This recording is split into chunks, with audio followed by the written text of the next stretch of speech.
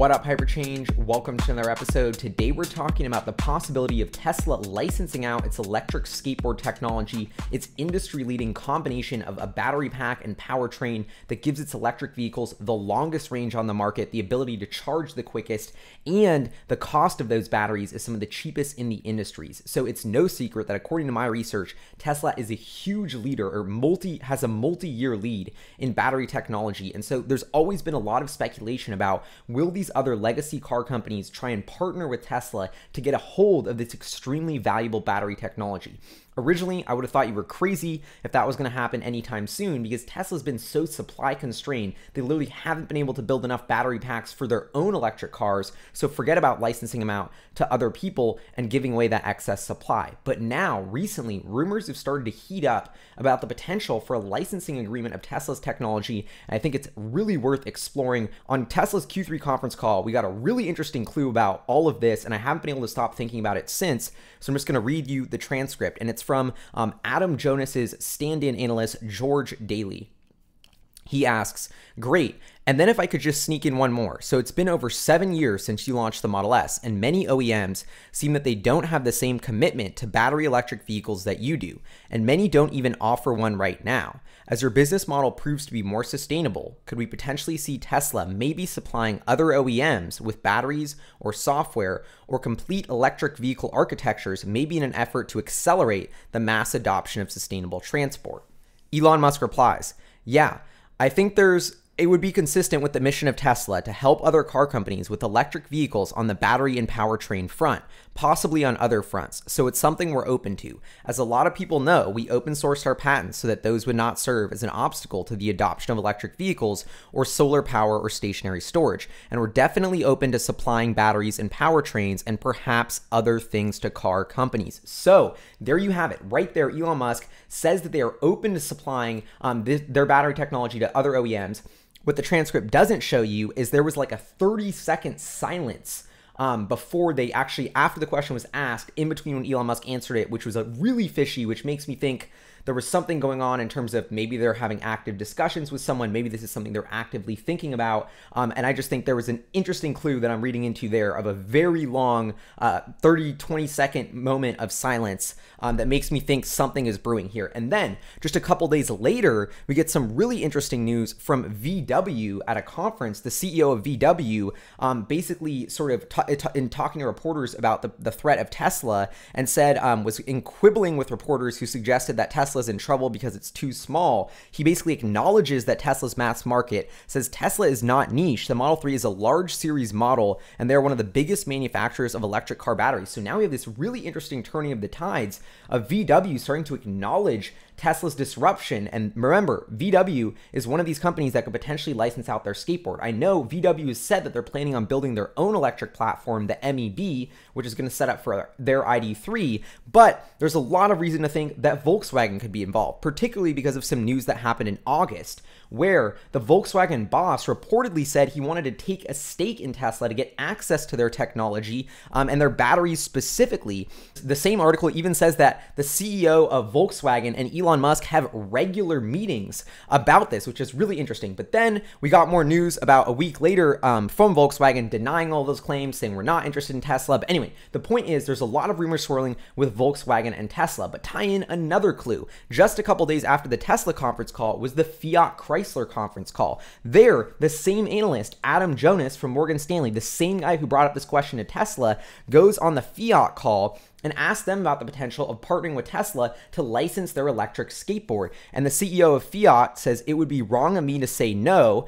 Adding their batteries and drivetrains will likely be among the components that Fiat Chrysler will be purchasing from Tesla. The CEO also highlighted the possibility of the company buying a skateboard platform from the electric car maker, which it would then tune for its various brands. So anyway, at a high level here, we have Elon Musk on the conference call saying they're open to licensing up their skateboard technology. Now we have Volkswagen, who's kind of been saying they're interested, but not really saying they're interested, but they're swirling. And then we have Fiat Chrysler, who's already buying hundreds of millions worth of regulatory credits from Tesla in a partnership to offset their carbon emissions or ICE vehicles, now saying that they're open to buying the skateboard from Tesla. So a lot of interesting stuff going on under the hood. But first, let's take a step back and think about why would these huge car companies buy Teslas? Why is Tesla's skateboard so valuable? What evidence do I have that this is in fact the best in the industry? Okay.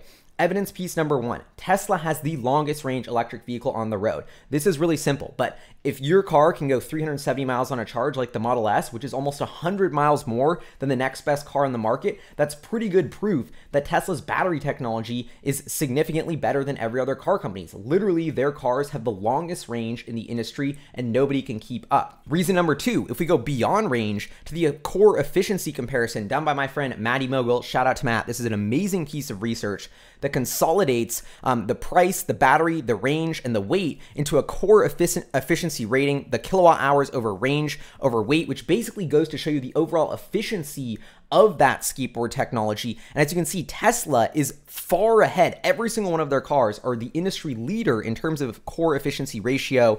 And if you think about the cars that Volkswagen is putting out, like the Porsche Taycan way down there at an 8.2, there's almost a 35% gap in efficiency for these cars. So the technology, not only is the range less, but when you get into the core efficiency rating as well, the gap even widens more for Tesla's advantage. And then there's another layer to this, which is more speculation, and there's no official data on, but my guess is not only is Tesla's tech better, but that better battery pack is costing them less to build than it is for all these other auto car companies, because Tesla, I was just in Nevada visiting their Gigafactory, actually builds the battery packs themselves. They pioneered this technology of stacking 4,000 little cells into a battery that used to be for consumer electronics. I mean, Tesla's literally invented this basically electric skateboard platform, and that's why you think these other legacy car companies should have it down, but this isn't their expertise at all. They build engines, not electric skateboards. So that's why when they're trying to build skateboards, A, they're not vertically integrated, so they're buying batteries from everyone else, like LG, so there's another middleman, there's a layer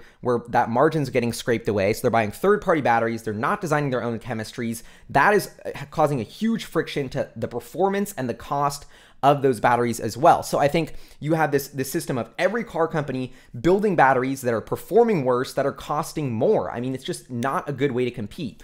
My third piece of evidence of why I think Tesla is so far ahead in battery technology and electric skateboard technology is because I was at Monroe and Associates, which is one of the leading independent consultants of the auto industry, works with almost every major auto brand in the world. Their business is literally tearing down cars, costing them, figuring out what tech goes into each car. And me going there, talking to Sandy Monroe and his battery expert and his team, like, it seems crystal clear that Tesla is years ahead in battery hardware for them. So they're another third-party independent source. So anyway, tying this all together, my research indicates Tesla's electric skateboard is way ahead of the competition, and now we have these huge automakers who are realizing they need to commit to electric vehicles, are kind of desperately scrambling to get a supply of cheap, efficient, long-range electric skateboards, and nobody can find them. And it's insane because the layers of Tesla's advantage are very deep. They're even beyond performance and cost. It's actually like sustainability of the supply chain as well. Just for a little example, Volkswagen trying to build their own MEB, platform for their ID3 electric vehicle, those batteries are supposedly going to contain 12 to 14% of cobalt, while Tesla's Model 3 batteries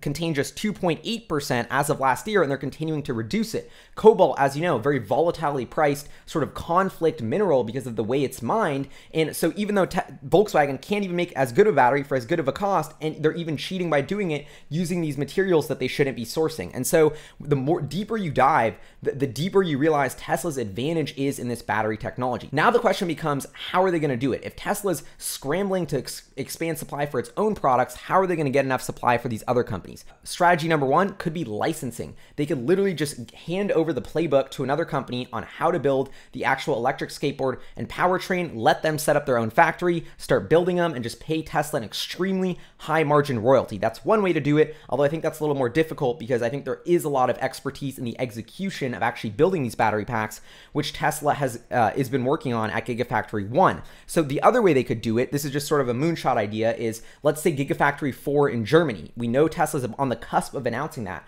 What if they announce a deal with, let's say, Volkswagen or another major German car company to say, okay, you put up a couple billion of the CapEx, we'll give you maybe 100 or 200,000, electric skateboards a year for putting up that CapEx. And so they basically get a piece of the output of Tesla's Gigafactory 4 in terms of electric skateboards. And then because they put up the capital, Tesla didn't need to put up the money. It's sort of a win-win. But either way, no matter how you slice it, I think from a high level, this is extremely exciting because this is validating years and years of Tesla's research that they have the best in-class electric skateboard technology. It's been significantly under-monetized. That's why when people talk about looking at the financial statements, how do you value Tesla? They're not making that much money today. You got to look forward at the technology they're developing and the value that's going to have in the future. And now that the world's going electric, the world's coming to Tesla, people are seeing Elon's mission. That decade of working ahead, of seeing the vision and be a first mover is now becoming a huge advantage. Now we have these huge sharks circling, desperate for Tesla's technology, whether it's a licensing deal, whether they partner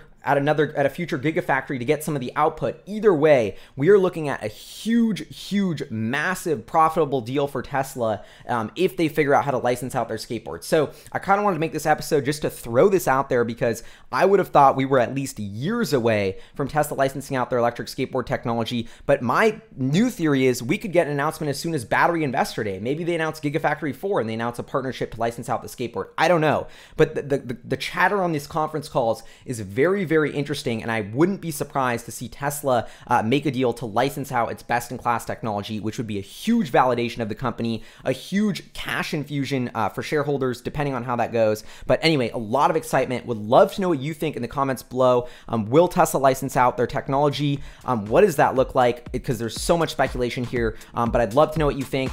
This is Hyperchange. Huge shout out to our Patreon supporters, producers, fun in the channel. I'll see you guys next time. Peace.